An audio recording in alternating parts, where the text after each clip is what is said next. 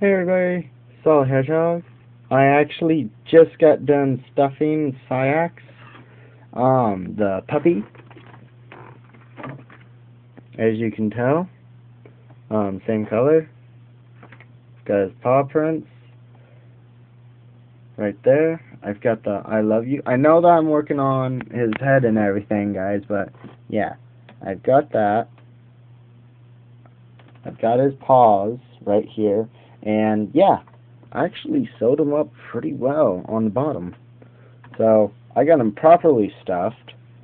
I don't know if I'd be able to ever make something like this again, or if better. So looky, I got the I love you. Oh my god, it's Slenderman in Saix form. Rawr! But yeah, I actually think you can have him pose. I haven't tried yet. So let's try. Derp. His tail does wag, guys. So yeah, this is very adjustable, his arms, so you can technically readjust them.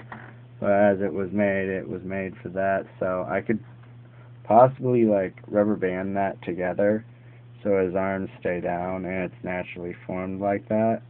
So yeah, there's the tail. I actually have all those spikes, whole things about his tail.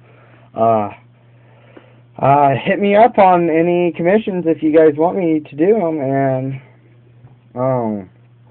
I'm going to be making ears here pretty soon after I get the hair done, because I'm going to be looking up on my computer here pretty soon about, let's see, anybody's watching. Oh wow, I actually got a viewer at this time of day.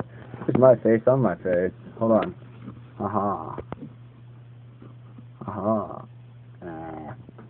Okay. So yeah, guys, other than that, Saix, this third update for the Saix puppy plush, alright?